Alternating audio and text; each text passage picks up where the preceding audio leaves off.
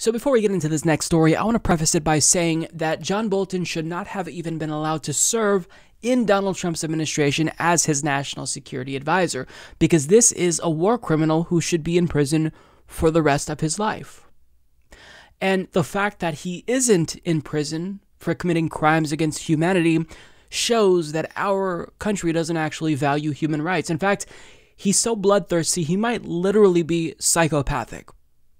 Having said that, he was in Trump's administration, and usually one quality about him is that he doesn't necessarily lie. He kind of tells you how thirsty he is for blood. I mean, on Fox News, he said openly that it would be great if American oil companies were able to get into Venezuela, right? He said this.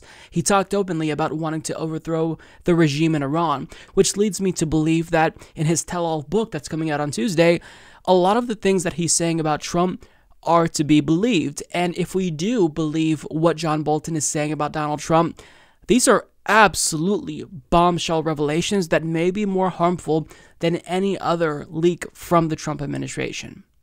This is absolutely concerning. Now, Trump is trying to shut down the release of this book. His administration literally filed a lawsuit to try to stop this book from being published, claiming that it contains classified information. Now, I don't believe that. The publisher has said that classified information included has been redacted, so it's not actually going to, publish classified information.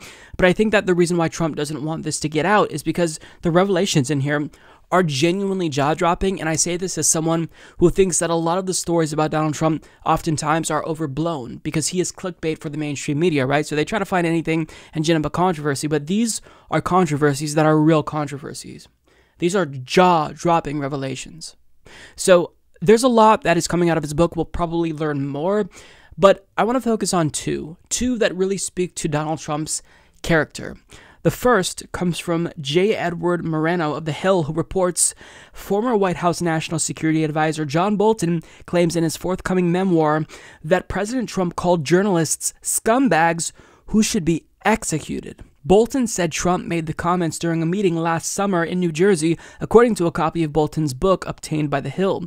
During the meeting, Trump said journalists should be jailed so they would have to expose their sources, Bolton wrote. These people should be executed. They are scumbags, Trump said, according to Bolton's account chronicled in the memoir, The Room Where It Happened. So just pause for a moment and reflect on that. The sitting president of the United States thinks that he should be able to jail and in some instances, execute journalists, U.S. journalists. This isn't just authoritarian. This is totalitarian. And we know that he doesn't really care about the First Amendment because just a couple of weeks back, what did he do? He threatened to use the military to violently crush protests. We have a right to free speech. Protests, as Isaiah James said, are meant to make people feel uncomfortable, but because they make him look bad, because he is refusing to respond to the protests in an adequate way, he wants to violently shut them down. So we know that he believes that the First Amendment, can be disregarded. He doesn't care about the Eighth Amendment or the Fourth Amendment as well. But now we know he actually believes that some journalists should be executed or jailed until they reveal their sources. I mean, doesn't that defeat the whole purpose of journalism? Doesn't that make them incapable of being a check on government tyranny? Well, yeah, but that's the point. Now, that doesn't necessarily say that he would execute a journalist, but the fact that he thinks they should be executed and he's in the highest position in our country, that is genuinely worrying. Now, on top of that, he may have encouraged the president of China to commit genocide. As Dominique Mosbergen of HuffPost reports, President Donald Trump didn't merely stand idly by as Xi Jinping detained Uyghur Muslims en masse, but encouraged the Chinese leader to build facilities akin to concentration camps to imprison members of the minority group, former National Security Advisor John Bolton claims in his new bombshell book, The Room Where It Happened. The excerpt contains several damning details about Trump's relationship with Xi and China.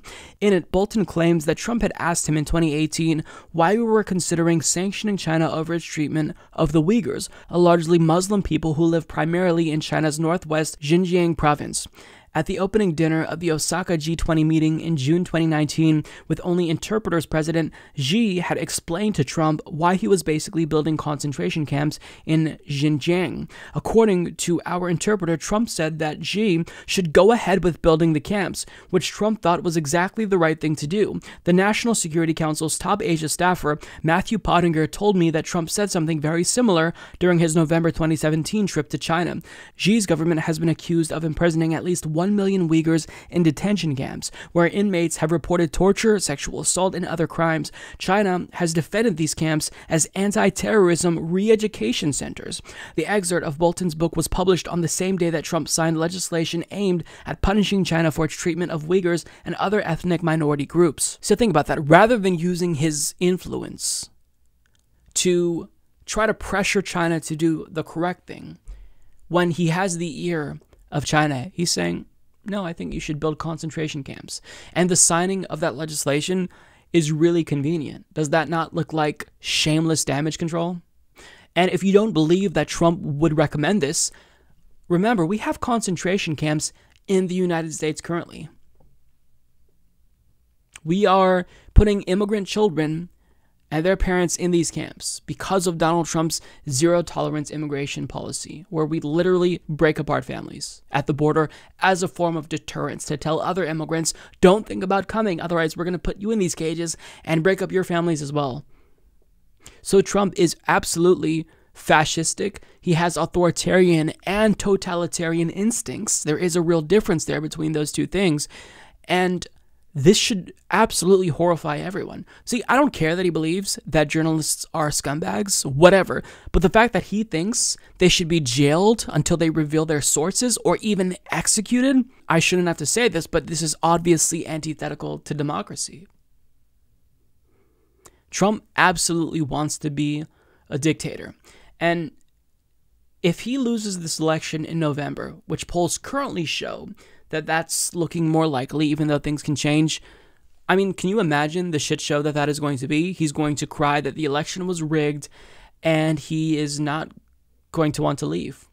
I mean, I'd be surprised if he actually acted like an adult and conceded, but it's going to be a shit show because this is an individual who is petty.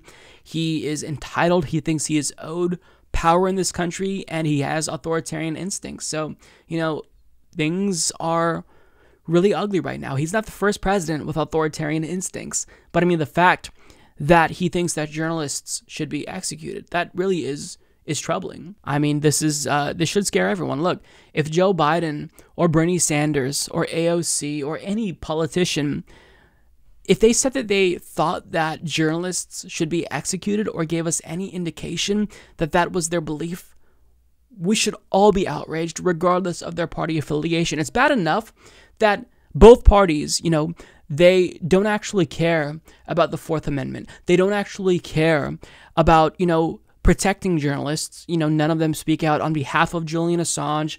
They are all for the prosecution of Edward Snowden. So, we've already kind of moved towards this mentality to where we are trying to criminalize real journalism in this country that's supposed to act as a check on government authority. But this takes it a step further. Donald Trump is in power, and now he thinks that we should be able to execute journalists. The fact that he has this mindset is absolutely chilling.